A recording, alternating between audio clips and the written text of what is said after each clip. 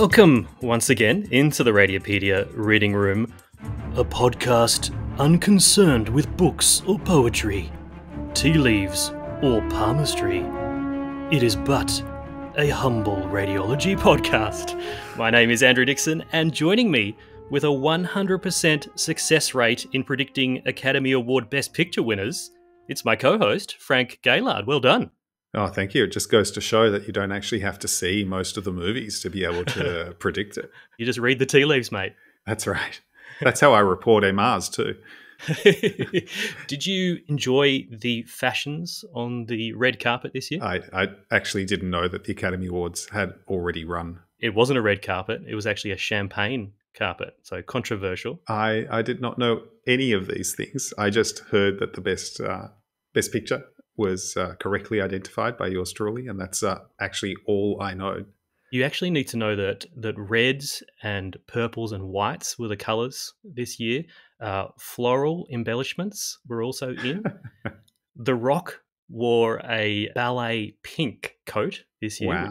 which was lovely. Was there a lot of Radiopedia purple out there? No, not so much. Not so much. Maybe next year. Will these fashion trends influence your wardrobe over the next few months, Frank? No doubt. No doubt. So today's episode is an abdominal imaging panel discussion from Radiopedia 2022, hosted by the smoothest voice in radiology. Who's that, Frank? Our very own Vikas Shah. Yes, and featuring fellow abdominal radiologists and Radiopedia editors Michael Hartung and Matt Morgan. Matt, we had on the podcast a few weeks ago. In fact, you described him as having dulcet tones, Frank. So it's a bit of a voice-off, Vikas versus Matt in this episode. I don't think Michael's got a real chance in this, not compared to Vikas and Matt. So Matt is from the University of Philadelphia Health System. Michael, I don't think we've featured on the podcast yet. This is his first week. So he's an abdominal radiologist from the University of Wisconsin-Madison. And Frank, we all know from previous episodes what Wisconsin is famous for, right? Delicious beer brats. That's right. Speaking of meat-derived products, I've got a meat update for our special feature. Really? Am I going to allow this? This is really important. Go for it. Last time we spoke about meat substitutes that were made of soy and genetically engineered heme. But soon the FDA is going to approve some vat-grown meat, like real meat, muscle grown in a vat. Really? Yeah, so which will be microscopically and genetically and in every other possible way indistinguishable from a chunk of meat taken from an animal, which is, pretty interesting as well. But what's particularly interesting is that there's a company that is promising to offer rare and endangered vat-grown meats so that you can have like panda steak or tiger burger. Really? Yeah. But I don't think it should stop there. Why not have celebrity meat? You're promoting cannibalism on the podcast. Well, now. I'm just saying you could have like The Rock. Brad Pitt burger. Brad Pitt's armpit. It does. It does raise some ethical questions, perhaps. But is it cannibalism if no human was harmed in the process of obtaining human meat? It's a good point. You could almost argue that using human meat for human consumption is more ethical than using other animals' meat in this context, in the context of lab-grown. It's the only person that could give consent to have their meat grown. That's right. Written informed consent. Grow my muscles. I'm concerned about this discussion, I must say. We could bring out our own range of meat. The Radiopedia meat collection. Oh, mate. I think we should get into this week's panel discussion. It's hosted by Vikas Shah. It was recorded just after Matt Morgan had given a lecture entitled Gastric Cancer, Getting the Important Info to the Table, and Michael Hartung, a lecture called Complex Small Bowel Obstructions. Both can be found in our abdominal lecture collection over on the website. So let's listen in, and then Frank and I will be back for another non-meat related chat at the end.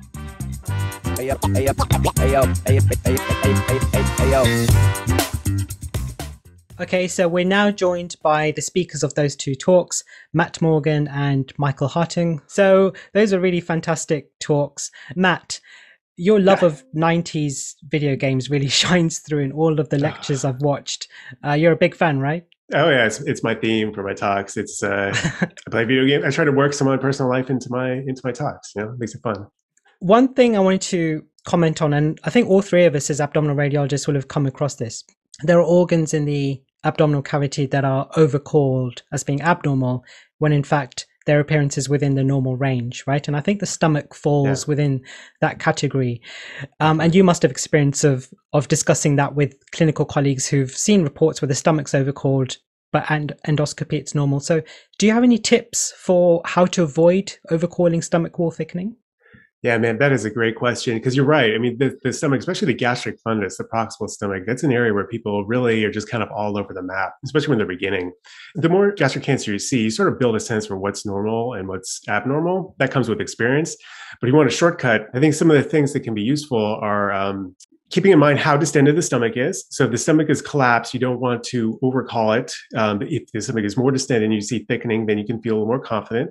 I find it's very helpful to look at the stomach in different planes. Sometimes something will look sort of abnormal, and when you're looking at the axial plane, then you go into the coronal plane. It's like, oh, actually, you know what, that kind of fades in with the rest of the gastric wall there, so maybe that's normal, or the sagittal plane, whatever looks right. If you're going to call it abnormality, it should look kind of abnormal in more than one plane. So I find that that's useful. Abnormal enhancement, both ways actually, too much enhancement or too little enhancement, hypoenhancement. Something that really stands out from background can really sort of tip you towards saying there might be something abnormal there. So what I would say that they can differentiate from something where you just have, it seems like it's thick, but it's really enhancing like the rest of the mucosa. In that case, it may just be kind of a big, thick fold. And so you don't want to overcall that. And there's other things too that you can learn, but it's definitely somewhere you want to sort of, especially when you're beginning, try to a little bit with caution. And if it's abnormal, try to see if it's abnormal on multiple planes.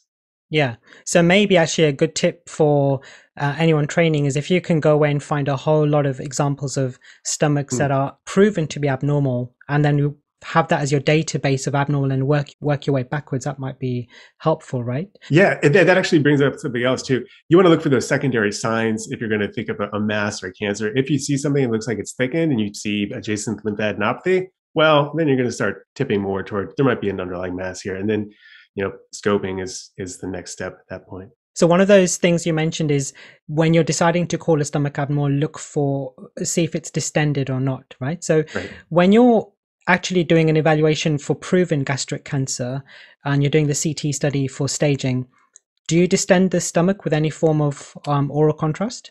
That's an interesting question. So yes, that would be the right thing to do.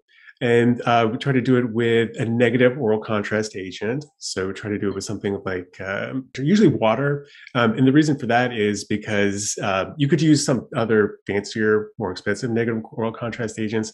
But a lot of those they're designed to sort of stay within the small bowel. You know, that's part of their value for enterography. And here you're just looking at the stomach. Mm-hmm. So even though the water empties from the stomach relatively quickly, it's probably not going to empty so fast that you can't get a good distended image of the stomach.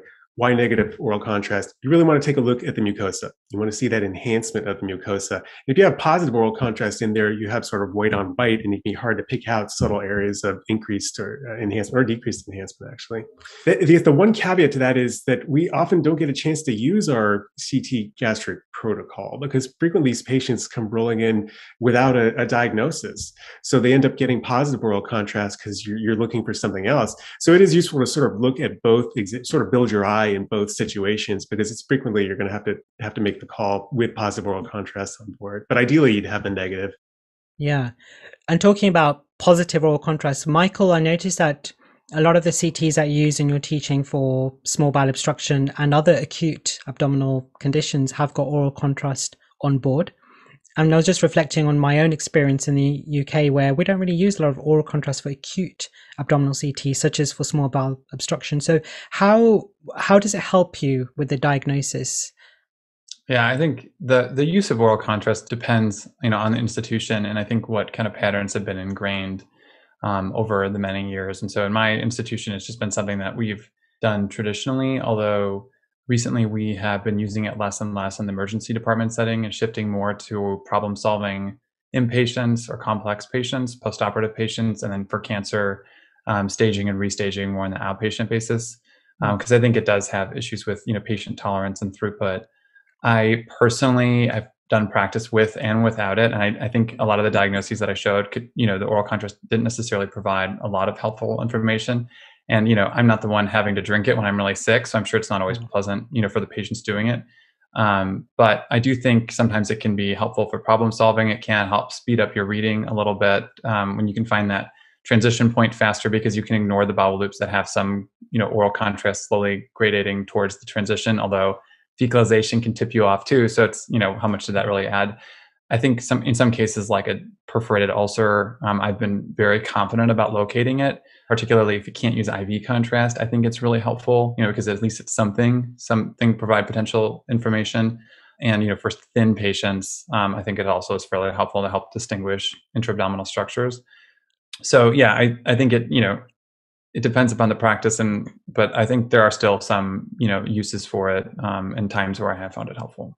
It's going back to thinking about gastric cancer just for a moment, Matt. I think one of the most difficult episodes for patients and also for the surgeons caring for them, and actually the whole team, is if they go in to do a resection and then they found that the tumor is unresectable. Mm-hmm. And one of the reasons that happens is invasion into the diaphragm, and that sometimes, that seems to be difficult to diagnose in CT. Do you have any tips on how to look for that or how to diagnose that? That can be very hard. Obviously, you're going to have a higher likelihood of that occurring if you're dealing with a proximal gastric cancer. So delineating exactly the extent of the tumor within the stomach can be useful in terms of deciding whether you're going to make that call or not. The diaphragmatic crura right in and around the gastric cardia. So you already have some thickening right there. You'd have to see something that was over and above that sort of level of thickening. It can be, and you don't want to overcall lymphadenopathy, and the gastroparetic ligament is tumorous extending into the crura, that sort of thing. It can be tough. I think the important thing is, number one, you're aware that it can occur. So if it is grossly invading the diaphragm, you can make that call. It's like, oh, I never even knew that could happen. So it's good to know that it can occur. I think one thing you could do potentially is if you see an abnormality in the diaphragm itself, like if it's affecting the innervation of the diaphragm, then you can see some weakness in there. I suppose you could send the patient for a SNP study, which is a fluoroscopic study where you watch the diaphragm move, see if there's some asymmetry. If there's a question on the CT that, hey, maybe there's some invasion, that might be a relatively quick way of just checking the diaphragm out. It doesn't prove that it's not invading, but if you see an abnormality, that can really make you start thinking in terms of there could be a problem here. The situation where metastatic disease or local unresectable local invasion is not called ahead of time, it can be really tough on patients. It does happen frequently, especially with carcinomatosis. They make the incision, they put their hand in there, they feel around, they feel something that's kind of like sandpaper, and then they back out. For carcinomatosis, that's just a limitation of CT, unfortunately. Yeah, it's beyond the limit of resolution, right, of what we can see on CT. Yeah. Michael, I just want to ask you about not necessarily complex obstruction, but say you've got a case of a relatively straightforward adhesional small bowel obstruction with no particularly complicating features. Do you have any experience of these patients being administered oral contrast, such as gastrografin, for therapeutic and diagnostic effects? Yeah, we have a protocol or a specific study that can be ordered called a water-soluble contrast challenge. And one of the benefits, back to the first question about oral contrast and, in the ER for the setting of obstruction up front, is that you can kind of basically use a modified protocol to follow the transit of that contrast you gave for the study. And though even so, it's even though it's a little bit more dilute, we can follow it at 4 and 12 hours to see how far it is transited, and or kind of any interval for that of interest there. But generally speaking, starting the protocol over from scratch, the surgeons are interested in seeing if the contrast transit to the colon within 24 hours, which will indicate that non-operative management will be successful, and there might be some therapeutic benefit. So our basic protocol is we give 150 mLs of Omnipaque, which is water-soluble contrast used for CT, bedside, clamp the NG for 1 hour, and then do our first image at 8 hours and then 24 hours. If at 8 hours, it's in the colon, we don't do a follow-up, but then we'll do that 24-hour follow-up if it hasn't made it there yet. So those are the different ways. You can use it with the contrast that they got for the original CT, or you can order the separate water-soluble contrast challenge. Okay. And now if we move on to, the other end of the spectrum, so complex small bowel obstruction, right, which is what your talk was all about, but thinking about complexity in the form of complications, such as if you're worried about ischemia. So for anyone who doesn't know, Michael, you had a really great paper in Radiographics last year about how to write a great radiology report, and you also recorded a video for Radiopedia, which is available to view. So using that experience and your knowledge and expertise in that area, what's the best way to relay concern in the radiology report itself? So to differentiate for the surgeon between the patient who's got just some simple obstruction, which is likely to relieve by itself, versus that person who you're just worried about because it doesn't quite look right. You're thinking about ischemia. How do you relay that? Yeah, well, thanks. And that's a great and a tough question. I think one that I kind of wrestle with any challenging case, and I'm always tweaking and kind of modifying my views on it.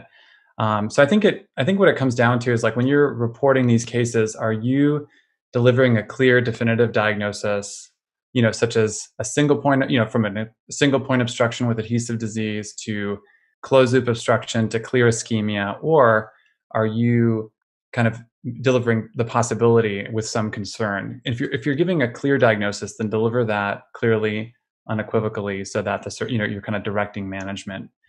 But if you're bringing up some features of the questionable pneumatosis, or maybe subtle hypoenhancement, or some areas of congestion you're not really sure what to make of, or maybe there's an internal hernia that can, there's some swirling but it's a little weird or something like that, then you're really kind of, I see us taking a little bit more of a role alongside of the surgeons and saying, well, what do you think clinically? What do the labs look like? What does your serial abdominal exam show?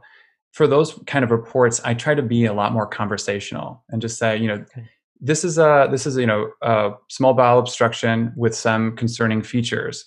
I even use sometimes the personal pronoun. I say, some swirling here that makes me concerned, or I find unusual, or I'm unsure what the significance of, but it could be ischemia.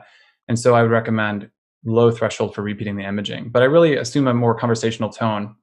Yeah, I think picking up the phone and talking to somebody is really tempting, but a lot of times you might get the ER resident or physician who's going to transfer the patient to surgery, and then it's going to work its way up the chain of command. And so those nuances that you try to communicate over the phone, it's important to do that, but they can be lost through a game of telephone, literally. And putting that in the report and kind of having that as an anchoring document of what we think and what we're concerned about, I think is really helpful. And then just really relaying to them that have a low threshold to bring the patient back to the scanner, to follow this up. If they, clinically decompensate, bring them back right away. And I've just found that when you flag the patients as such, they get really careful with serial exams. And as soon as something changes, they're either going to take them for exploration or re-image them, and they don't really fall through the cracks as much. Yeah. Any thoughts? It's a tough one. I think I'm sure we've all experienced it. Any thoughts on reporting these tough cases? No, I mean, my personal thoughts are the same, which is, if you develop that conversational style, and I guess if your surgeons are familiar with your style of reporting, they will soon pick up your concern in your words. And exactly, I think speaking to people, like you said, in the way medicine works now with shift systems, the message could very easily get lost. So I guess it's persistence and trying to speak to as many people about this as possible to make sure that someone gets that message and it's not lost, between different members of the team. Well, thank you both for joining me for this conversation. Thank you both for those excellent lectures. What we're going to have now is another talk. In fact, this one is another one by you, Michael. This one is cancer mimics in the abdomen and pelvis. And stick around after that, and I'm going to go through some live cases. So I'll see you after this talk.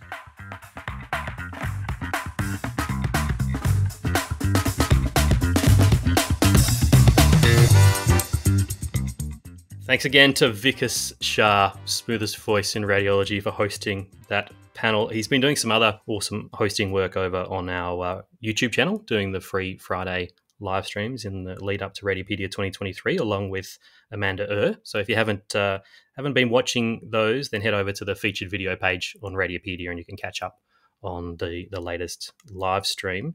I'll drop a link in the show notes perhaps to that page. Quite a few things to chat about from that panel discussion, Frank.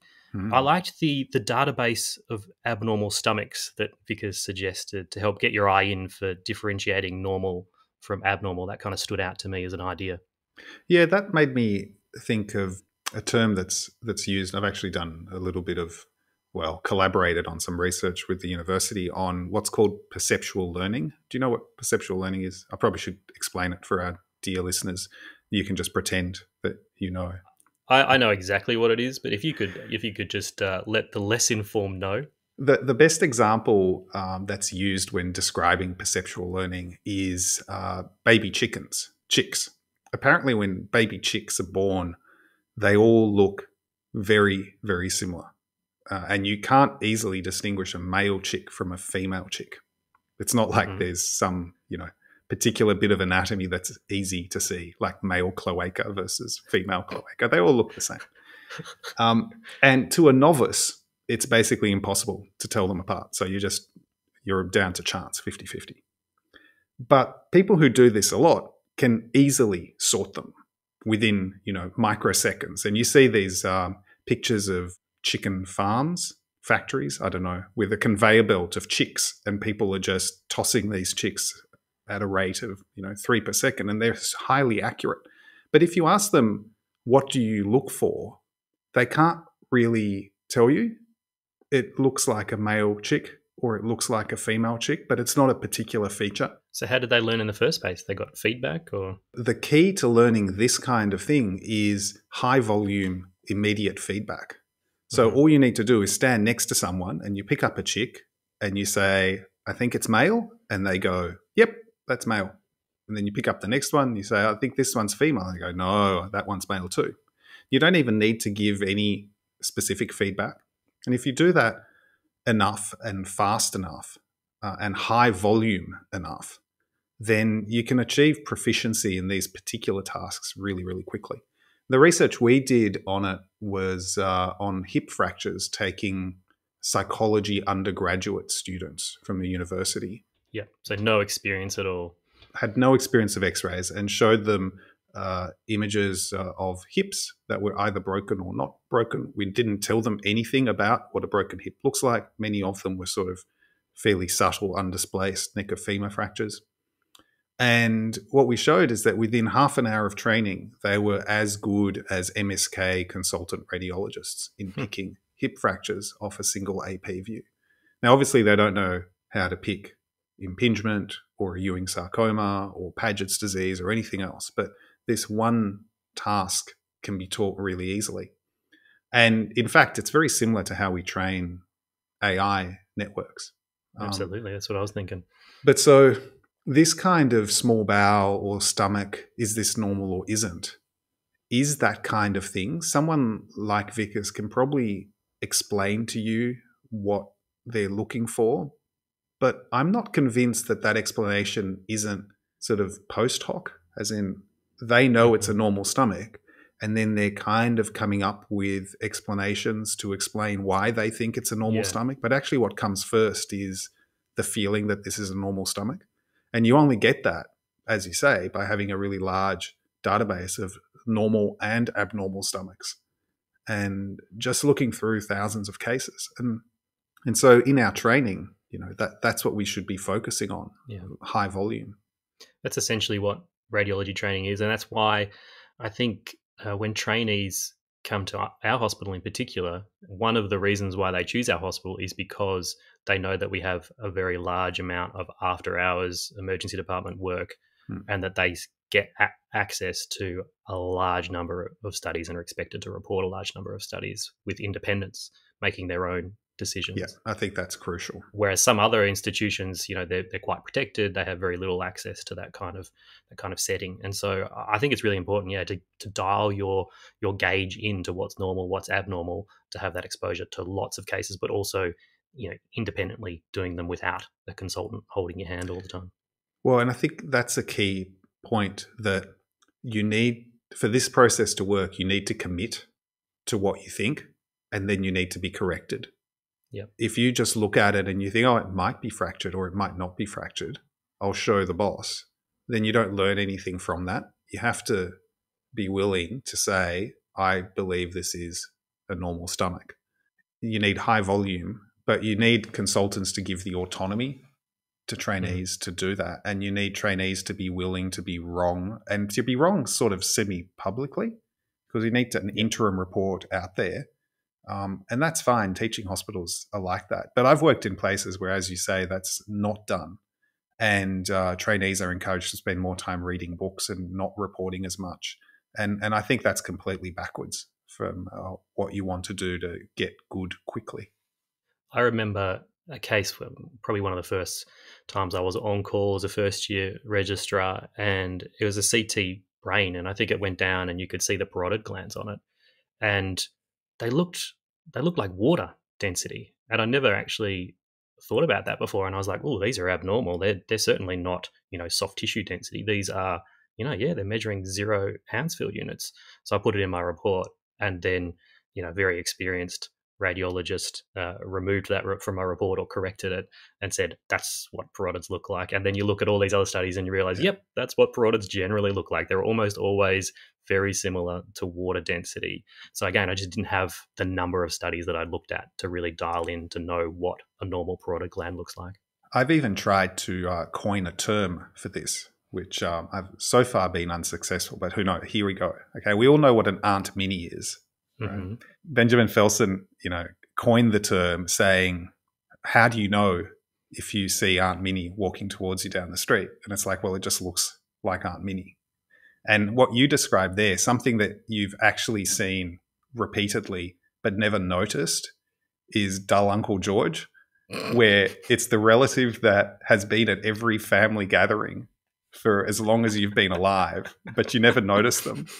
No. And until one day it's like, oh, who's that dude? And it's like, oh, that's Uncle George. He's been there every single time we meet. And, I never noticed that. And I've had a bunch. Don't let him take you into a room by yourself. Sorry, continue. Well, I'm just saying that that's a really common experience, to not have noticed something repeatedly. And that just comes with experience. But it also comes with knowledge. And anatomy is a bit like that. If you don't know what the anatomy is meant to be like, it's not that you just don't know the words for it. You actually don't notice features.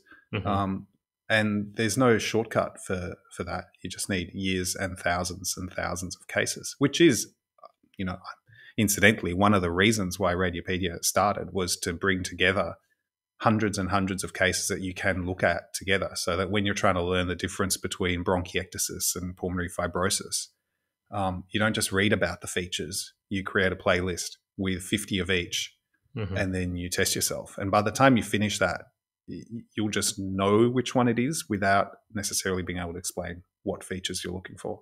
Yeah. Oral contrast was another thing that was mentioned quite a bit in this panel discussion. Negative oral contrast for assessment of the stomach. And then Michael spoke about his local use of positive oral contrast for abdominal CT. I must say that at the Alfred, it's exceedingly rare that we use positive oral contrast for abdominal CT these days. And certainly we haven't used it in the emergency setting for many, many years. What's your experience at Royal Melbourne, Frank? I'm going to pretend I know the answer to this, because I don't spend that much time in emergency. But no, we've had a similar experience. We used to, when I trained, we gave oral contrast to everyone.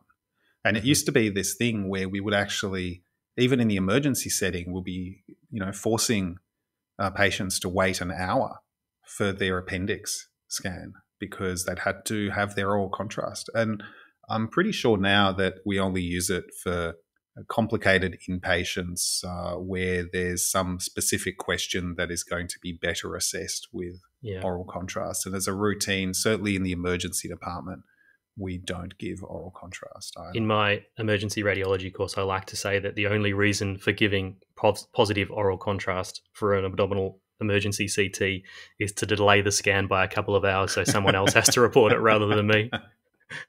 Always gets a little chuckle in the room, that one. Vikas mentioned Michael's How to Write a Great Radiology Report, the radiographics article, and the lecture that he recorded for us in the past. I should probably reach out to Michael and see if he's interested in recording an audio version of that for the podcast. What do you think? That would be good. Or even just have him on as a guest. Let me take that on as homework, and I'll see what I can do. Michael also described sometimes how he writes his reports in the first person. a conversational style, particularly if there's some nuance to it that he wants to get across. Do you ever do anything like that, Frank? Not often. I do when I think that my opinion is possibly not the opinion that most of my colleagues would come to. And so, yes, that's not so much maybe nuance, but where I'm speculating more than I think just the imaging would say, then I might drop an I in, but I don't tend to. There was a consultant when I was training who would, in their reports, refer to the patient by their first name, which I always found was very odd, which is like, George's spleen is shattered into 1,000 pieces. I occasionally do use the patient's name in obstetric cases where there's fetal loss or something like that, where it is more personal and you have had a discussion with the patient. I will sometimes use the person's name. With regards to first person, the only time I really use it is when I am putting an addendum on a registrar's preliminary report, where I often agree with what they've said, but I want to add a slightly different context to it. So I'll say, I agree with the above findings in addition, and then I'll go on and give my kind of take on it. What do you do when an interim report is incorrect or you disagree with it? Do you say, I disagree with this report, or do you just edit the report? Depends. If it was very much only just released a few seconds ago, I will edit the report directly. But if it's already been out and actioned upon, I will add an addendum. And I won't say I disagree, but I will just issue my findings for the report. But if I do agree generally with what they've said, I will say, I agree with all the above findings. My interpretation, however, would be slightly different, and I'd give that. That's interesting, because that's a very different model to the one that we use. So we have interim reports and encourage our registrars to put out interim reports for all studies where they are not equivocating between two conclusions that are vastly different. Right. So if they really don't know what's going on, and on one hand they think it might be cancer or it might be normal, then we ask them to just ask someone first. But that's 1% of reports. So all other reports go out with a preliminary report that just says it's a preliminary report. But then when we review them, we just edit them so that the final report is just the final report. There's no record of what the interim report was that's user-facing. That is kept in our RIS. So if you ever need to, there's a log of every version of the report that's out. But the final report will just be the findings and the conclusion. And at the bottom it says, Joe Blogg's radiology registrar, and then my sign-off is images reviewed with Frank Gaillard. We used to do a bit of that, but what we found was that the preliminary reports, which are accessible to people in the hospital straight away, were often being copied and then pasted into the patient's notes. And then when the finalized report comes back and they're quite contradictory, we were getting into issues where people were going, but we did this because the report said this. And so from that point forward, when that was raised, we decided to favour putting an actual addendum at the bottom of the report. So the original one is still there, what the registrar wrote at the time, and then we give our adjustments to it. But it does depend on the context a bit. You don't feel that draws attention to the errors and potentially leads to self-contradictory reports where the findings will say one thing, but then your addendum, doesn't that end up being more complicated? And how do the trainees feel about thoughts that I expressed at the time when this was discussed? But from a hospital-wide point of view, the decision was made that it was better overall to make it clear what the preliminary report was and what the adjustment from the consultant was, so that when an initial report says, there's a small bowel obstruction with a transition point here, and then they go and operate, and then there's an addendum or an adjustment to the report, and it just says normal small bowel, then the surgeon is not upset. They can go back and show you the initial report that they acted upon. Yeah, we've taken the approach of just trying to make the fact that this is an interim report as obvious and hard to miss as possible, and explicitly saying this can change. And we do that, but they still cut and paste and put it in the medical record. They do, but at the same time, I really don't want anything to discourage my trainees from putting out a report, which goes to what we were talking about before. You need to kind of commit and you need to act, knowing that your consultants have your back and that they won't, highlight your mistakes. And in fact, the same person that used to refer to patients by their first name in the report was the one person that used to put at the end of the report, I disagree with the interim report. This small bowel is completely normal. And that caused a lot of anxiety amongst trainees, and rightfully so. Yeah. There's definitely a skill to writing the addendum so you're not throwing your trainee under the bus, and so that it's a learning experience for them, but also that it communicates exactly what's happened. But this is a big issue, a big topic we could talk about another time as well. We probably should wrap things up. Frank, how can people get in contact with us? Well, as always, we are on at Radiopedia on Twitter and Instagram, as well as at Frank Gaylard and at Dr. Andrew Dixon. And you can email us at podcast@radiopedia.org with any ideas or feedback. You can, of course, help support Radiopedia generally by becoming a paid supporter or purchasing an all-access pass to our entire online course and conference backlog. And what else can people do, Frank? They can, of course, leave us a 5-star review in the podcast app of your choosing. Now, before I do the sign-off, Frank, something to actually help with the sign-off. Do you know what a scratch voice is?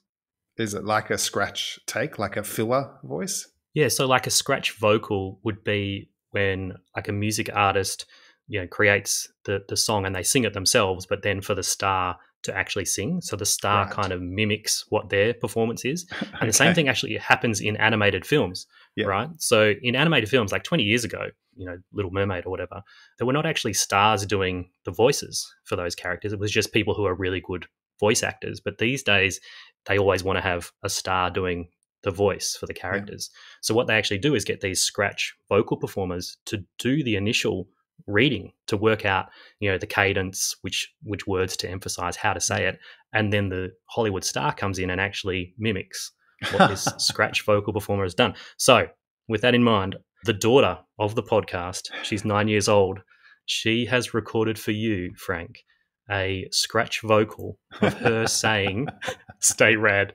So I'm going to play that for you now. You ready? And I have to imitate it. Yeah. You've got to imitate this. Now she's given you, and this is a single take, she's given you 4 versions. 4 versions, single take. You ready? All right. Listening is on. Stay rad. Stay rad. Stay rad. Stay rad, guys. How was that? That was much better than anything I can do. That is how you do it. That was a single take. Boom, straight in. And then I said, you rustled your clothing a bit there. Do you want to do it again? And she's like, no, I think that's good enough. And then she walked out of the room. Mic drop. It was great. All right. So I want to hear something like that when we sign off. So we'll catch you all again sometime soon in the reading room. Stay rad, everyone. Oh, come on. I'll get the daughter of the podcast to assess that and let us know. We'll get feedback for next week. All right. See you again next week, Frank. Bye-bye, Dixon.